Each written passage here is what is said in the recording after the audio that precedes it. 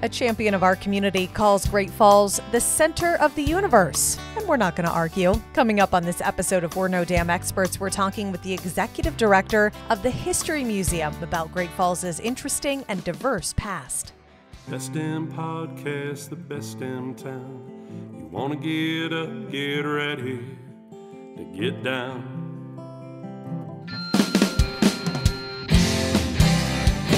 With its big wide sky and the wild river Thames,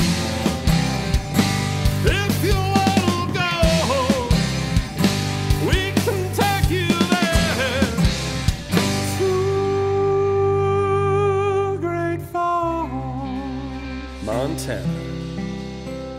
Welcome to the greatest damn town in Montana, Great Falls. I'm Rebecca Ingham. And I'm Shannon Newth. And we're No Damn Experts. My voice was clear up until then. Like you were really, this was like these dramatic pauses that she was taking. Yeah. So, Shannon, is Hello. it just you and I in the podcast studio today? Oh. well, why no? No, it's not. This is a perfect opportunity for her to stop and get a drink is what that was. Yeah. No, we are excited today. We have Christy Scott with us. She's the executive director of the History Museum, which is, okay, I should clarify. Is it technically the Great Falls History Museum? No. Or the History Museum, No, right? no, okay. Neither one. It Oh, is- okay. We are formally the Cascade County Historical Society, but we do business as the History Museum. Yeah. Okay. So is your title executive director of the History Museum or of the Cascade County Historical Society? I use both just Okay. to keep you on your toes. Yeah, I perfect. introduce it first. It's really the History Museum as presented by the Cascade County Historical Oh, Society. that sounds very fancy when Yeah. you say it It that is. way. Very Yeah. showy. Yes. Everyone knows how to present things well. Yes. That's so good. Yes. Okay. And Chris, you have a lot of experience working in museums, working with history throughout our community here. How long have you been? I'm just going to refer to it as the History Museum, if that's okay. Perfect. How long have you been with the History Museum? I am just over 3 years, actually. This past March was 3 years. It's passed by really quickly. You know, in some ways, the pandemic really slowed things down. And in other ways, I feel like it really sped them up. Either that or my second child, who is almost 3. Almost. And it kind of mixed My all goodness. together. Yeah. Yeah. Well, Yeah. and I think the pandemic. Were you going to say? No. Okay. Keep going. We're- Do I your was like, thing. I'm going in another direction. You might I'm have just going to sit here and Okay. be a viewer. No. What was I? See, now you ask your Sorry. question. No, you ask your question. So before the History Museum, you're a big, I'm going to say art nerd, a big art person. Like Yes. you have infiltrated the art scene in this community for quite a while. So before the History Museum, rattle off your credentials. Okay, yes. Well, I finished a master's degree at Montana State University in 2009. But before that, 5 years before that, I was interning at the Russell Museum on their Big Bison exhibit. So I've been at the Russell. I was there for almost 5 years working on that exhibit. In between degrees, I would come and go, and they'd hire me back to work on projects when I could come home from Bozeman. But as soon as I graduated, well, actually, several months before I graduated, the Ursuline Historical Foundation hired me for grant writing to help get their building repaired and give it an extension on its life. And then from there, I went on to serve as the curator of art at Paris Gibson Square Museum of Art until I took the position 5 years after that at the History Museum. So I guess my message to anyone interested in a career in museums or history is not only that Great Falls is the museum capital of Montana, but also you need to be flexible. You need to, it's good to develop different talents. Of course, being a fundraiser and a grant writer Yeah. might be primary. But there's also a lot of different types of museums and fields you can work with. And I think I'm a great example of how you can work with contemporary art, but you can also work with history. Yeah. And in addition to all the museums you've worked at, you led the Museum Consortium, which is a local group here of all of our museums that come together to try and make art and culture a more focal point for our community. Yeah, that is an important group. We have 10 museums and cultural centers. We actually now have 11 because we just Who did you allowed add? the Great Falls Public Library, specifically because of their genealogy program, and then also the Montana Room, which has so many rich resources, and they do regular exhibits. So absolutely a place to research and learn about central Montana and Great Falls in particular. And the library too now, not just talking about the historical part, but they have the beautiful mural on the outside as well of Alma Smith Jacobs on the outside of the library. So that really brings in the artistic component to it as well. It does. And she's a fabulous historic figure from Great Falls who really pioneered locally women in the field and a woman of color in the field. So I think that Alma is an incredible inspiration and absolutely a part of our local history, and how neat to see her on the outside of the library. When you walk into our office, you'll see a black and white cutout of Charlie Russell. Did you see Mr. Charlie greeting you on the way in? Hard to miss him. Yeah. He freaks everyone out. Yeah.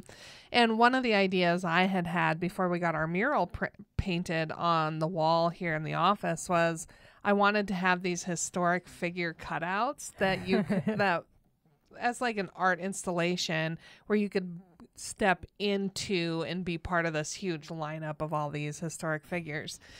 And the staff at the time was like, that's the dumbest idea I've ever heard. I think that's weird. I'm like, I think it's a really solid idea. But I wasn't part of the staff at this time, just saying I haven't weighed in on this. But one of the things that became the determining factor is how much time we would have to spend explaining who each of those are for our tourists, because they wouldn't necessarily be as familiar with like what Paris Gibson would look like or what Alma Jacobs would look like. And they still think Charlie is like Roy Coyote Rogers. Yep. So who's that guy? I know him. And I'm like, that's Charlie Russell. I don't think you know him, but hopefully you will now. Yeah. No, second nature for us Great Fallsians. We all know Charlie and love Charlie. But yeah, you're right. The town is full of rich characters that we all could. So in the future, there could easily be cardboard cutouts collaboration of there. Many other people throughout the building where you could just take pictures with them and learn a little bit, which I'm looking forward to. Rebecca's going to put a cutout of herself in that lineup and see if anyone notices. Yeah. Well, she's been a figure here for how many years have you been with Great Falls Tourism? 8 years now. Wow, that's with awesome. Tourism and a long time, not a long time. I'm not trying to make it sound, I'm getting old, but you have extensive experience in the Great Falls area too with business and development and things like that beyond tourism. Yep. So thank you for being such a cornerstone in the art community for as long as you have. So the History Museum, obviously, we have people from Great Falls who listen to our podcast, and we're hoping our goal is that people outside of Great Falls are listening too. You people in Ohio, come on down. Come on. So you mentioned how we have 10 now, 11 museums, Montana, or Great Falls being the museum capital of Montana. Obviously, places like C.M. Russell Museum, Lewis and Clark Interpretive Center tend to be high on tourist lists. But there's a lot of rich, interesting history about Great Falls in the area at the History Museum. Why is it a good place to add to the list for people who aren't from this area? The must-do first-time list. Yeah. Well, first, I'll just start off with the Ozark Club. I mean, if you haven't been to the Ozark Club, it is such a beautiful space that really embodies the spirit of a jazz club that was once located on the south side of Great Falls. Pre-civil rights movement, a black couple owned this club, and people of all creeds, colors, religions met and enjoyed music at the Ozark. And so we have an incredible exhibit there, but we also do our own jazz nights once a year that are phenomenal. I've been to one of those. It's a blast. And the room is just beautiful, too. It's a wonderful setup. Stunning room. Yeah. And I'm just going to dig a little bit deeper into the history of the Ozark Club, because it had like amazing, what we would call top 40 artists today. Absolutely. That would show up in Great Falls to this club just to play. Yeah, well, you think about how a lot of folks were traveling by train back then, and, you'd stop in Minneapolis or Chicago, and maybe they'd be on tour headed to Seattle. So Great Falls, in a way, we were on their way, but it did take some effort to get here because, let's face it, it was the best damn town even back then. Yes. So, plus we had the military base, which brought in folks with different tastes in music, and it really got quite the name for itself. So world renowned, just like most everything else in our city. Yes. And so we love that exhibit, and it's a permanent exhibit, so you can come and see it any time and learn about Leo Lamar, who owned the club, and all the different musicians that played with him and some of that history. And I think it's neat to shine a light on Black history in Montana. I think it's a bit overlooked that a lot of the cowboy culture, there were lots of Hispanic and African American wranglers and cowboys early on, and we don't talk about that a lot, so it's exciting to have that at the museum. Well, there is a wrong notion, misconceived notion that there is no diversity in Montana. And even though the diversity in our community is maybe not as drastic as other communities, or there's not as much, there is diversity here in our community. And you look at what we were built upon too, a lot of things, but you go back to the Ozark Club and the rich history here of that. I mean, that's what our community was founded on, what a lot of our buildings and experiences and things like that grew from today. Absolutely. And, I went to college in Bozeman. I lived in Missoula, and I feel like Great Falls is much more multicultural than either of those cities. We have the largest urban Indian population in Montana, and it makes those museums that celebrate Native culture that much more important. So I'll make the plug again. I've made the plug numerous times to Chairman Gray of the Little Shell Tribe. We want a Little Shell museum, a story about the Little Shell Indians in our area. And I know that it's on their radar, but Gerald Gray, if you're listening, another plug I'm here for to it. help. Yes. I think we need it. I think you're absolutely right. It makes a lot of sense. James Parker Shield mentioned to me not long ago about a American Indian Hall of Fame museum, and I think something like that would fit perfect in this museum capital here in Great Falls and fit in well, and we'd welcome them to the consortium also. Absolutely. They're an open invitation. There you go. All kinds Start of a museum, opportunities you're right here. in the door. That's all you have to do. So, go Just ahead. speaking about the Ozark Club and Jazz Night, I was saying we have this annual celebration. Well, coming up in September on the 23rd, we're bringing this Hallie Loren trio. Even though she's from Eugene, there's some Montana roots, and she's playing with two Great Falls brothers, Rob and Lee Kohler. Lee lives in California, but Rob still lives here.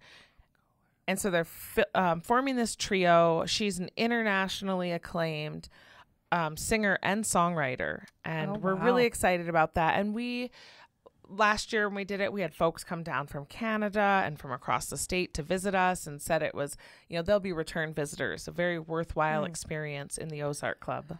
Or do people still have an opportunity to get tickets for that event? How do they do that? They do. Okay. You can call the History Museum at 406-452-3462, or we're really easy to look up on the web. Type in Great Falls History.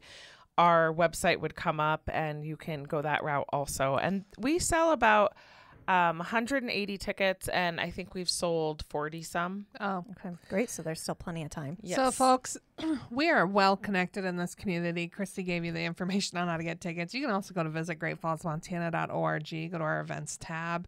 You'll find this event listed, and I'm going to claim the acoustics in the Ozark Club where this is going to be is phenomenal, and you're going to want to hear jazz in that building. Absolutely. I agree. And, we don't actually advertise much for it because we do sell out. I said we've sold about 40 tickets, but we have another 40 going out with table sponsors, and they go pretty quickly as the month goes on. And it is a beautiful place to listen to jazz. We have these big garage doors that open up to the river and the railroad track in the back. So we open those up to get the fresh breeze coming in, and we're going to have food trucks and N Bars doing our bar, and it's just going to be a really great time. And it's the mood in that room and the acoustics just really make it. So the History Museum, which we've not really laid out yet for you listeners, is a traditional museum that has exhibits that are there, but they have, I would say the Ozark Club exhibit as part of a separate area of the building that's all connected. But you can go anytime, Monday through Friday. Tuesday through Friday. And here's the curveball, the second Saturday of each month. There you go. And you can go through these exhibits. It's absolutely phenomenal. And then you have these unique opportunities like the jazz night and other events that happen throughout the year to take in a little bit more of that experience.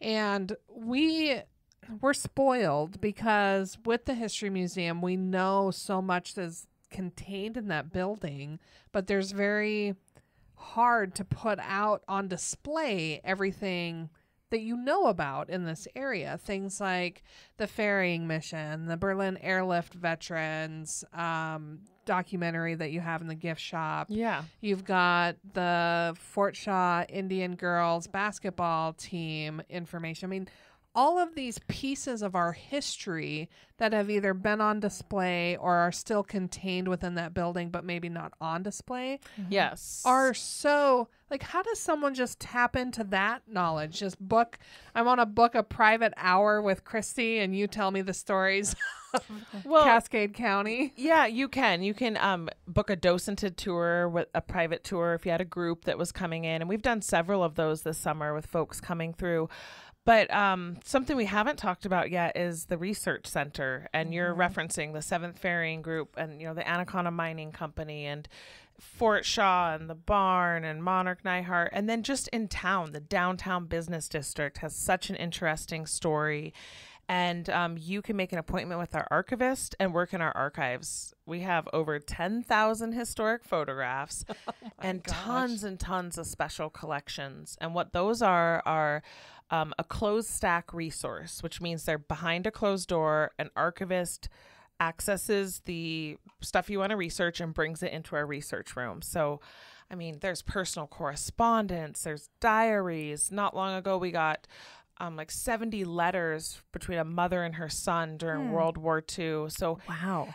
Troy Housel recently did some research in our organization about the parks and trees of Great Falls. Like, why were there so many trees here and what was planted, and how we really set the stage for the rest of the state with green space and an urban forest. So the topics are rich, they're varied.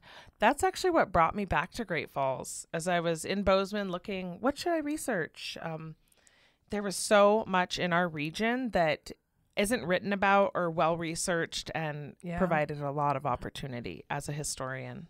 That archive room is really neat. I've been there when my prior career in news, I've been up there before doing stories, and it's also a great resource because you walk in, and if you happen to have, family members or friends whose relatives are from Great Falls, you can, get some nice blackmail photos looking at their old yearbooks, things like that are in there. We looked up my husband's relatives. Yeah. A seedier side of Shannon right there. Well, we house things like the naturalization records for the county. And I was talking to Bill Salinas the other day, and he was telling me how his son used our naturalization records to prove his dual citizenship as an Italian. Wow. Oh, wow. And, it's just story after story. And then somebody else at Rotary was telling me about the family of George Shanley, a famous architect who lived here. And they came to the museum to research their family history. And we have a huge architectural collection. If you're interested in drawings and you want to know about anything from, this open spandrel bridge on 10th Street that was saved to the buildings downtown. Yeah. And we've learned I've learned in the time that I've been here from some of our guests, just the architectural history and interesting architectural elements that we have in Great Falls that I think if you live here or spend time here, you so easily overlook them. But even from the Expo Park buildings to downtown, we do really have some pretty fascinating or moment in history representation of these buildings that are fascinating. We do. That North Side Historic District shows all kinds of styles of homes that were built during different eras, the incredible complexes of apartment buildings that were put in for when the dams were built, and the AMC was going. Yeah. And then again, downtown, the bridges, adobe structures, like there's everything. We've done it all here in Great We Falls. have, yes. So I want to talk to you about some of the other exhibits. So we talked about the Ozark Club, the exhibit, and the event coming there here later this month in September. Another exhibit you have is about brewing and beers and beer exhibit. Yes, because and some of the fun things I see if I go to antique stores here, there was, Great Falls Brewing, these old like Great Falls Great beer. Falls Select. Yeah, and so there's an exhibit, Ooh, correct, there about the beer? Such a labor of love. Our archivist, Megan Sanford, grew a little obsession that turned into a big obsession about Great Falls breweries because a lot of local folks especially know about Great Falls Select, but they might not know about the Volk Brewery or the American Brewery, or there were several breweries in Great Falls, actually just back behind the hill where we're looking at now. The Volk Brewery was on the terraces there that make Verde Park, and they had German beer gardens. It was a family affair, kind of. You think about breweries nowadays, there's a resurgence, but Great Falls was doing it a long time ago, 1890s. We had Take breweries. that, Montana. Yeah. We were thirsty. Yeah, we were thirsty in planning that. We had men building Montana, and Yeah. they needed beer. They needed they their needed- beer. Yes. And we're situated right here on the edge of the Golden Triangle, so we grow some of the best barley in the world for making beer. So it's the perfect place to talk about beer. But even beyond celebrating the breweries, we wanted to look at prohibition with our proximity to the Canadian border. You can imagine there was a lot of illegal transport of liquor. Yeah, which is where we get bootlegger road Yep. lane Yes. Yep. from. And So- we have a map of that up. It was, and that was a challenging research topic. Our archives are really rich, but when you go to research organized crime, it's not recorded. Weird. It's not super Yeah. public, huh? So that was some oral histories, and not only interviews that I did, but looking at interviews that were done 30 years ago by the History Museum that capture some of the stories of bootlegging and moonshine making, and whether it was making your wine over in Black Eagle or your homemade mash for your homemade bathtub gin. Yeah. Oh boy. So Yummy. a really fun exhibit. Super creative folk here in Great Falls still Gotta to this get creative day. with your alcohol. Yeah. And then we also have an exhibit up that talks about Great Falls legends in the sports field. So you want to learn about, Todd Foster and his career in boxing, or Dave Dickinson and his career as a quarterback. And then, of course, Petrovich, who was a figure skater. And the names, I could rattle off a lot of them. They go on and on. The stories are great. Terry Casey. So we won't dig deep into this, but is Ryan Leaf part of that? He has a small little Perfect. snippet. There we go. That's all we need to say. There you go. And it's more recent. It's more recent history too. There you go. Yeah. Figure. Yeah, in terms of history of the things that are covered there. Absolutely. Yeah. Time back. People ask Yeah. me that a lot. Like, what makes something history? How Right. old does it have to be? Oh. In general, we collect things that are 50 years and older, but there's exceptions where when you're doing an exhibit like that, you need to talk about the contemporary or, the decade ago Yeah. stars. Likewise with the breweries, we talk about the past, but it's easy to bring it up to the present with the Mighty Mo and the Black Eagle Brewery and Jeremiah Johnson. Yeah. Great Falls loves beer, and the History Museum is here to celebrate it. Absolutely. Okay, and another one of the exhibits there is I'm not going to get the name of it, but the miniatures. Oh, It's like a buildings. small little town Oh, there. you noticed those? Yes. They're hard to miss, They even are, though they're tiny. small. Yes. They're pretty impressive. Yesterday, I had a young gal that came down to visit from Blackfeet country, and she was just mesmerized by these miniature, almost like looking into a dollhouse, because you have the is kind of like structure, that. but you look inside of the structure, and it'll be a grocery store. And being the History Museum, this isn't any grocery store. This was a grocery store located at a specific spot on First Avenue South, and we identify which building it was. We have photographs from the archives that can show you what it really looked like. And then the artist, Joseph Dvorak, who is a Czechoslovakian immigrant who made it over to the United States, made these incredible models. There's 8 of them. Oh, wow. Yeah, and it's everything from stores downtown, like an art store, grocery store, the blacksmith shop, where Hotel Arvon and the Celtic Cowboy is. There's a model of that, which is the livery, livery, I think. livery. Yeah. And then the I'm Park going with both Hotel options. Yeah. and the Opera House. Yeah. And is that a specific time frame then that miniature village is representing? It'll probably be, I thought you were saying it'll be up for Sorry. another year. Okay. But yes, it is a time frame. Okay. It's Old Town is what it was known as. And probably no surprise, the Bovies, a historic family in Great Falls who was passionate about preservation and started Virginia City. They had a hand in commissioning these models from Dvorak Interesting. in Okay. the 70s that now live with us. Perfect. What other exhibits are currently up at the History Museum? We have one other big exhibit, and it's about downtown Great Falls. And you can go into it and learn about the banking industry, the service industry, the telephone industry, a little bit of everything. And then, of course, there's new exhibits on the horizon. That is exciting. I love it when there's new exhibits.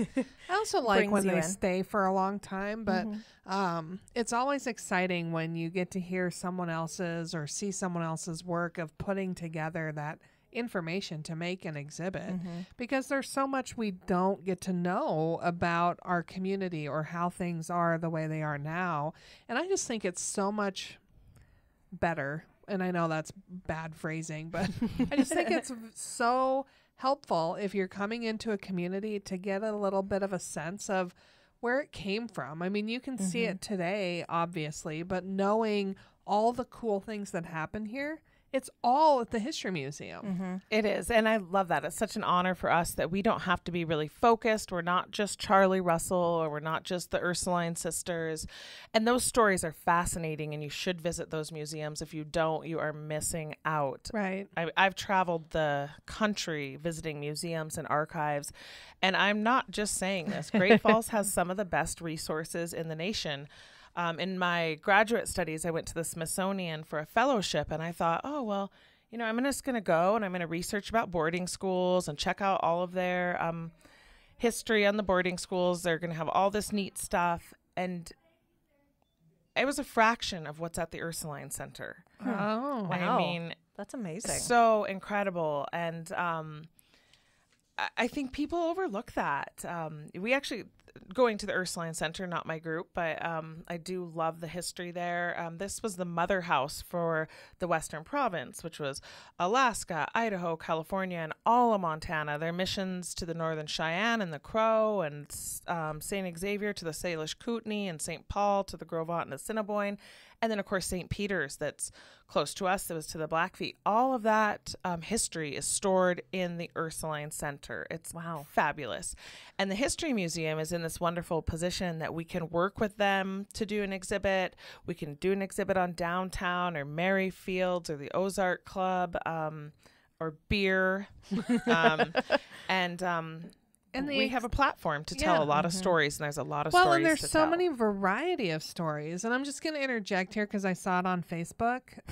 Famous composer Phil Auberg is going to be doing a live presentation at St. Pete's Mission. Wow.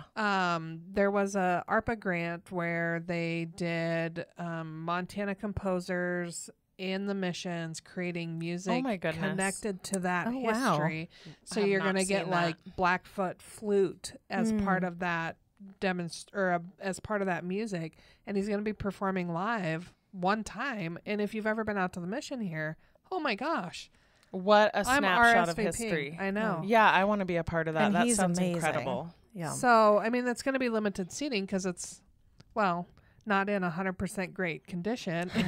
There's not a lot of seats out there, Right. but No. I'm really excited that those kind of things are happening within our community. So. Well, thanks for telling me about that. I wouldn't have known if I Right. wasn't listening to the Best Damn podcast. There you and the go. Best There Damn you go. Town. There's the plug. And Yes. if you want to know more about it, you can email us at information@visitgreatfalls.org, and I'll send that information to you just so you have Awesome, it. Rebecca. Thank you. You're welcome.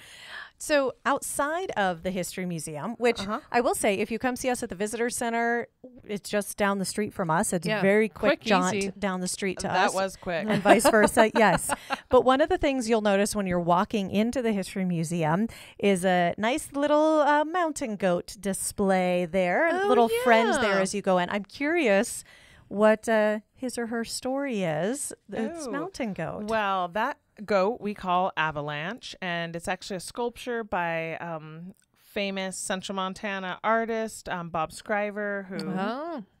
yes, and so we were donated that by the Zion family, and he's our mascot. We love having Avalanche out there. He used to be above a bar in East Glacier, and Aha, that makes now sense. he's home Yeah. with us. There are so many stories in our community about these amazing art pieces that have been in bars. Yep. That'll be a good exhibit one year that I might do. There Good you go. idea. Yeah.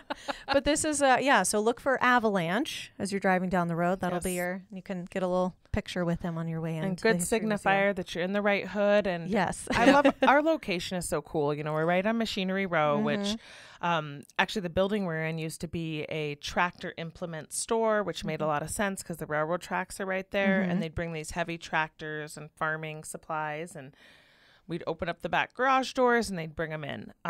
The building is perfect for us with its stout beams, concrete floor, freight elevator. It works great for a museum and archives. Yeah.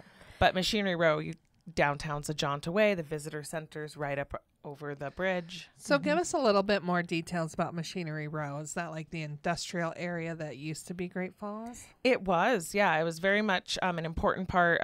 Machine shops and, like I said, farmers would visit. I mean, you'd go to the livery. I feel like I've heard livery. Okay, the We'll go with livery that. stable. You would park your horse, and then you'd maybe walk down Machinery Row and be talking with the farming implement dealers and making arrangements. And the street up until a couple decades ago was actually cobblestone. It wasn't paved. It was. We should make it cobblestone Wouldn't that be again. neat? That would be awesome. I know. I thought that was really cool. I'm sure it's pretty easy to maintain. Yeah. We were doing an oral history with David Cameron the other day, and he told me about that. Did you realize this used to be all cobblestone? And there used Wow. to be a little infirmary down here that you'd go if you had some infectious disease, and that's where you might stay. No, I had no idea. So, yeah, it's a cool Wow. spot to be. We're right on the edge of downtown, and Great Falls' downtown has gotten so cool. Yes. It's a fun place to visit. and Second Street's not no slouch anymore. No. It's not. And I really love what's happening. If we can bring Cobblestone Street back. Oh my gosh, how cool would that be? They have them all over in Nantucket. And actually, my friend who's yeah. living in Nantucket returned home. And gosh, what did we do? We went to dinner at N Bar, took the kids for colored snow, shaved ice. Yeah. Then we had a drink at the Newberry. And she said, they were talking about buying a home somewhere, Bozeman or Missoula. And they're like, we kind of overlooked Great Falls. It's Yeah. getting really cool here again. Yeah. And now they're back looking for true. a spot here because Perfect. there's so much to see and do. Yeah. It's a underrated jewel here for sure. Do you have like a favorite piece of history that that isn't as well known that you'd like to share? And I know that's a tough question because it's like picking your favorite child, which I'm sure you have. Well, one of my, I only have two, so that's not fair. So it makes it really awkward if One's she a picks little one. naughtier. I really love our Sanborn maps, which were something that was put together by insurance companies and let us research, like with the Dvorak miniatures on display. Then we could figure out where each of these buildings, like the Lapierre Brothers groceries and the stables, where they're located through the Sanborn maps. So that really is one of my favorite because maps are fun to look at. And when you're looking at streets and buildings and where things are located, I do just love that. And then we also, I want to do a second since I Okay. have two kids and two favorite, There you two go. favorite kids, That's two favorite fair. museum Yeah. things. Yeah. An arrowhead collection that we have from Bud Oh. Bisnet. Okay. And it's all these arrowheads have been found in the area because, of course, there were more than buffalo jumps. There were corrals, all kinds of methods that were used to sneak up on the bison, and a lot of evidence of Native people in what is essentially Blackfeet country, but the Nez Perce were here, and a lot of different groups have traveled through. I love that collection. It is so interesting. Well, I think there's so much. We often talk about First Peoples Buffalo Jump, and we've had Clark on the podcast. But there was more than just what is First Peoples Buffalo Jump, like you were alluding to there. James Parker Shield. We're just dropping names all over the place today. Yeah. James had mentioned there's quite a few other buffalo jumps in the area that nobody even get to see. And then just that this was a natural meeting ground for 13 different tribes. The things you're going to find here are so vastly different and vary by tribe, which is just a cool thing. Yeah, there's so many stories. And I think with the confluences of like the Sun and the Missouri River, and you go not far from here and you can see where other rivers that will remain nameless that don't have dams, like, no, I'm just kidding. I'm talking about the Marias. We can mention those. It's okay. The Marias, the Smith. I mean, there's a lot of options. There's so many Milk. beautiful rivers, but you know, we are in traditional Blackfeet homelands, and off the topic of projectile points and buffalo jumps, I don't know if you saw yesterday, we repatriated some sacred bundles to the Blackfeet. Oh, wow. You know, we are in Blackfeet country, and these are our neighbors, not only to the north, but within town. We have this urban Indian population, and that is so true. I numerous times have visited with some of the leaders at Browning for Blackfeet Nation and their tourism director there, and it's just, you know, they're always quick to remind me, like, it's hard to forget. Yeah. This is Blackfeet territory. And I'm like, I know, I remember. So I mean, of course we're going to have the museums to reflect that, and every collection almost has a little bit, whether you're working with the railroad and you're thinking about James Hill and Glacier Park and the Blackfeet up there, that museum's located at the fairgrounds. Or you're looking at the History Museum and Projectile Points, or the Russell's incredible collection of ethnographic material that's on display. You can learn a lot about First Nations people right here in Great Falls. And there's so many other stories that are being told and can be told and will be told through the History Museum on so many areas. We are going to be telling some coming up this fall and this winter. Look at that transition. Wow. If you, almost like I knew. It's almost like there's a big Sneaky. poster in front of you announcing our second Saturday programs for the fall. Every second Saturday of the month at 1 p.m. we have a speaker, and coming up in September we're going to be talking about Cascade County. We have a little pop-up exhibit that we put together just to learn more about the borders, boundaries of the county, and we're going to feature 3 different communities in the county. This time it's Milligan, San Coulee, and Vaughan. But in October, we have John Kuntz talking about his journey to freedom. He was born in a concentration camp in Poland. Oh, wow. Have you heard this story? No, I thought we were going a completely different direction, so keep going. He was born in a concentration camp, and his family at the end of the war was sponsored by households in the Catholic Church in Cascade County, and was brought to the county. Wow. And he'll tell his story in October. That's fascinating. I know. So you don't want to miss that one. No. And then the second Saturday in November, we have author Jennifer Hill, who's going to talk about birthing in the West. And I mean, this is everything from midwifery to birth control to prenatal, postnatal stuff. Stuff you don't dig into very much, but was obviously a very big part of what life looked like and settling would the look West. like. Yeah. Oh, for sure. And, you know, what a topic in this day and age with everything that's going on with women's health care. And Well, and all the things. I mean, I've watched Westerns, and every time I watch a Western, I think, how smelly it must have been. Yeah. I mean, always. it's not like you're taking a shower every day if you live back in the West. There's a lot and of layers. You got sure how you all miss a these day or layers. You got, you have to work Dusty. so hard. You have horses that are sweaty and pooping everywhere. You don't have indoor plumbing. I mean, Right. just 100% the aspects that you look at in a Western where it looks all glamorous. I'm like, I Ew. just think Like, it yeah, smells I don't want bad. to live I like bet, that. I bet it smells bad there. And yeah, we're so used to such a sterile environment. So she came into the archives actually and used a couple of our diaries. And so just really looking at the history of what it was like, what was childbirth like in the West. So really neat topics, and they go on and on. So, you're looking for something to do on a Sunday, go downtown, grab brunch, and then come to the History Museum. We don't keep you long. It's a 1-hour program. It's free. Yeah. Actually, some of them are 30 minutes, and you pop in, you learn some history, and you go about your day.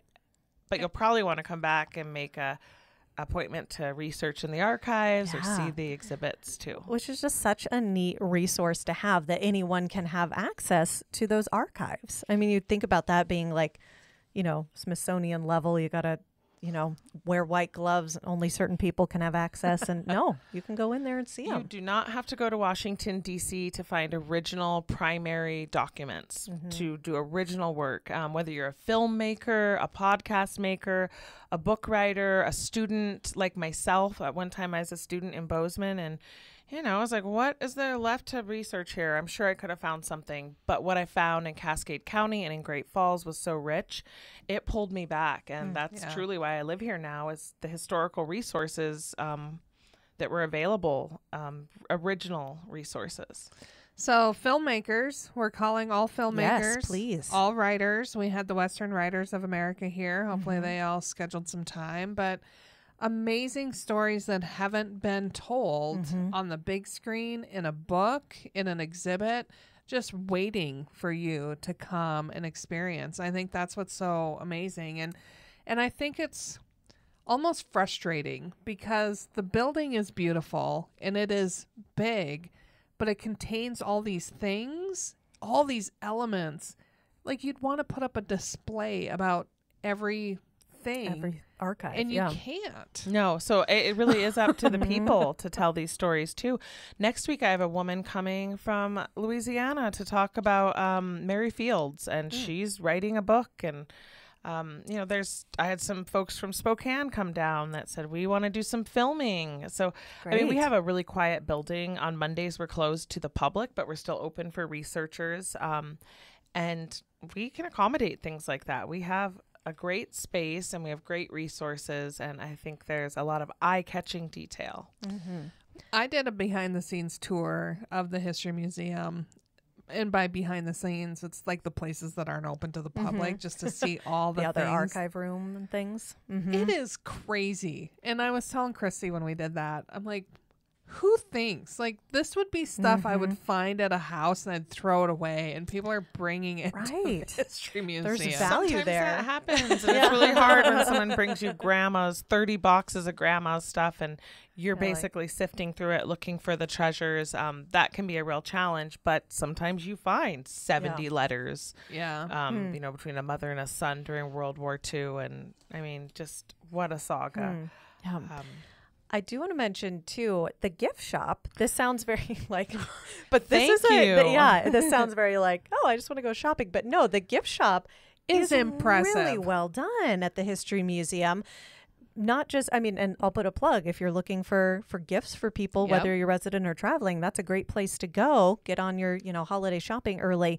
But there's just some fascinating things, because it's not only done by Great Falls people, but it represents a lot of different eras in history. There's just some really good stuff in there. Thank you. Yeah, I'm really proud of the person, Dana Beyer, who's in charge of our gift shop. And I've heard from several people visiting that we have one of the best selections of historic books in the region. And then, of course, there's like artwork, Montana-made things, Native American-made things, and all things Great Falls. Yep. And that's one of the reasons we get every now and again, somebody will stop into the office. And they're like, we'd like to buy some stuff out of your gift shop. And I'm like, no, we leave that to the experts. Here's some addresses. Yes. Like, we direct people down to the museum gift shop, other local businesses, because they do a better job than we ever could in our small space. Well, and there's so much more background and context to what you're getting as well. Well, and just the inventory there is phenomenal. And it takes some investment. So, I've worked at several museums that didn't afford a museum manager, and it was hard to keep up the inventory and up to date, versus we have someone who works part-time and that's all she does, and she's done it for 8 years for the museum, and it's a really great gift shop. So really important to our annual budget, as is membership. And so please do come down with the holidays approaching and find a treasure, or check out the exhibits for free, or come to a second Saturday program for free. So is there a cost to enter the History Museum? There is not. Which is amazing. Thank you. Yes, because it does take a lot to run a museum. And even though we're very modest, we operate on a very modest budget. Actually, it's the community that makes that possible. In particular, Owen and Gail Robinson have been our donor sponsors to keep the doors open for free. And also the archives are free, like you said, to research in. Wow. That's just mind-blowing crazy. that you have access to all of that for free. Wow. Yes, and it does take a village, and we love when people from out of town, out of state come to visit.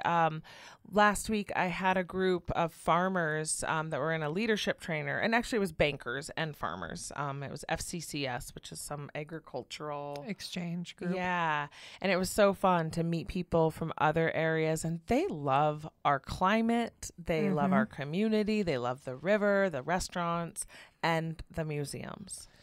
Being at the History Museum, do you find people just want to ask you every question and then get disappointed? Like if you don't know the randomness of that? Well, yeah, because, we have specialties. When you're a historian, even when I was at the art museum, my specialty was contemporary Native American art. And my specialty, probably won't be that big of a surprise to you, is Native American boarding schools, and in particular where the Catholics and the natives meet at places like St. Peter's. But Megan's is breweries and Ashley's is textiles. So we have our specialties, but even if we don't know, what we have are indexes and kind of like the old card catalogs you'd use in the library that have been developed over decades time. So we can just flip through, and of course, it's electronic nowadays. I still just see you flipping through a bunch of cards. And so if there's something you're interested in, come down. If I don't know about it personally, Megan, our archivist, really can dig in and get you started. we get some random questions here. People will call and I'll be like, who could answer that for you better than me? And I always direct them down to the History Museum because you I got a think question, and then you get a I got weird a question one time about a specific church in like in the 60s, and I'm like, I have no clue. And I'm like, who might? Like, this is the only option on planet Earth, I think, that's going to be able to help tell you. Yeah. And if they can't, then you're out of luck. Then you're out of luck. Yeah. Well, the history of the religious West is fascinating, so of course we're collecting that. See, you were right to direct them there. So I'm like, here's who you call. Something that I just going back to something that's in the gift shop and also available at other stores around town, but is a history museum produced, to my understanding, books that are done that highlight different eras or different kind of specialties, if you will, within Great Falls history. They're coffee table books, if you will, as far as the design of them, but they're really fascinating. And I found one the other day that I had not seen before that I scooped up to save for a gift. So I'll just, lock that away for now because I was trying to do some early Christmas shopping. But it's really fascinating, the books that cover just different, like whether it's an agricultural focus or entertainment focus. And those are just really, really neat books. We do have those. They're great. And then we also have DVDs, which, oh my gosh, did you know? More my style. But DVDs are quickly becoming obsolete. I know. It's like, okay, we need to get these onto USBs quickly. And how long until USBs? No. Well, I wonder if, the future of a history streaming service.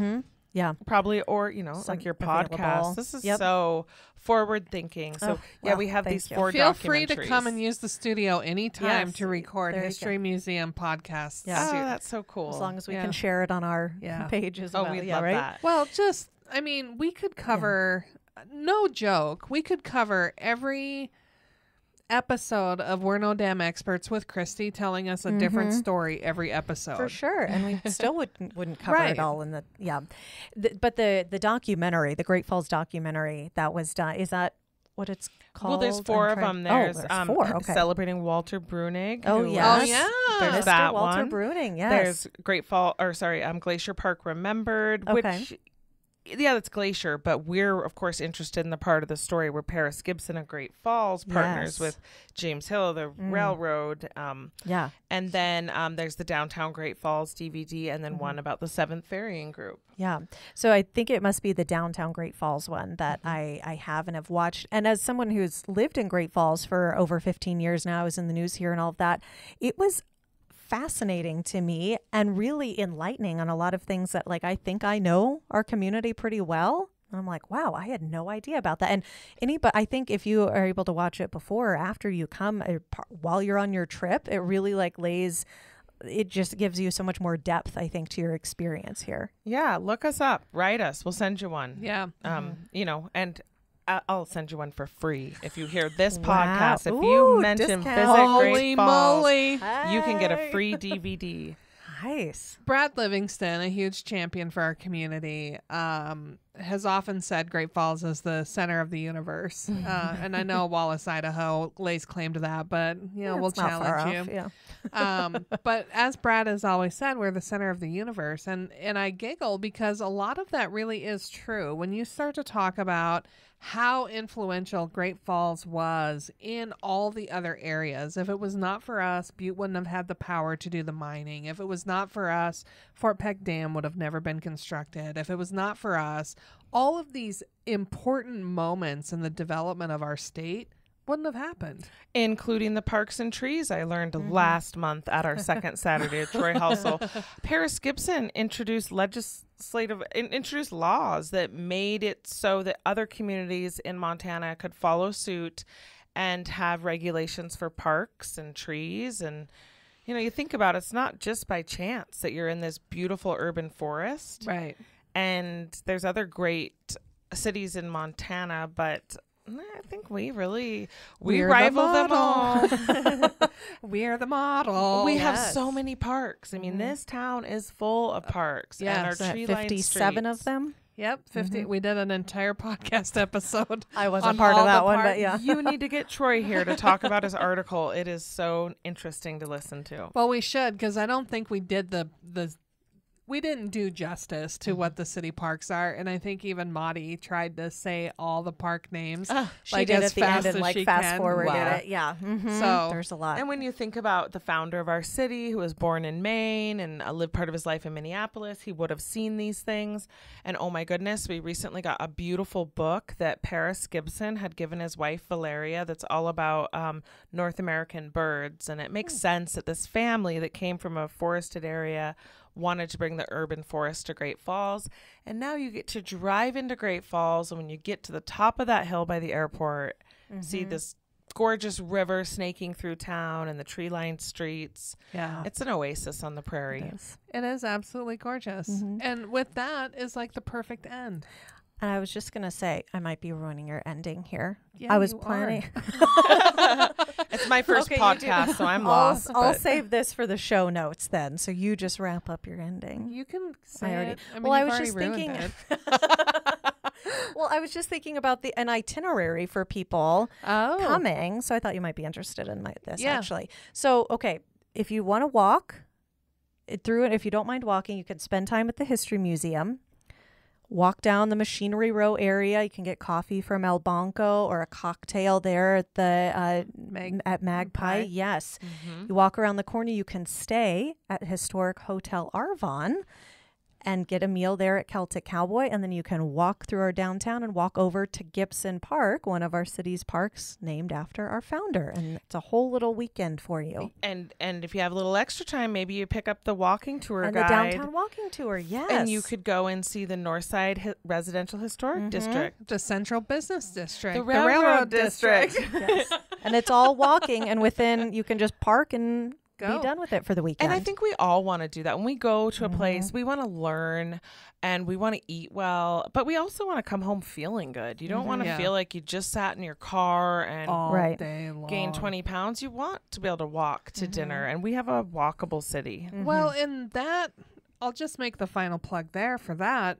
It is just nice to be able to see at the pace your feet take you versus trying to see at the pace a car takes you. It's so true. Yeah. You just don't get that same feel. You don't get the same experience. You just have a little bit more time to embrace the beauty of the area. And the details that you're not Yep. going to see when you're flying by. Yep. Yeah. And that's the stuff you or your children that you're traveling with remember, Remember 20 that years time? later.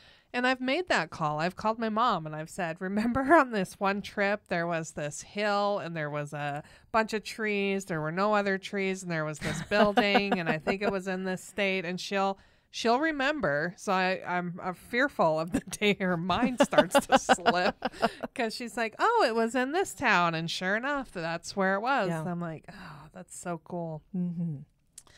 That's it. I'm done now. I just wanted to Thanks mention for- that. Yeah. Thanks for adding that final Mhm. thought. Christy, thanks for being on our podcast with us. It was fun. And I am sad we haven't done it sooner because there we go, the full intro to the History Museum. And now we can just schedule to bring back and she can tell us stories while we just sit here and Yes. listen. I would love to tell you stories. I have some good ones up my sleeve, ranging from that repatriation visit with the Blackfeet yesterday to what's going to be coming up in the future. I'm so excited. So look forward to hearing Christy more on our podcast. And we look forward to seeing you in our fabulous community. So until we see your bright, smiling, beautiful, happy face here in Great Falls, we hope you are creating amazing memories with your friends and family wherever you are. We are no dam experts as the recorded claims from Great Falls, Montana, covering what you need to know about this amazing damn town. Damn, that felt good.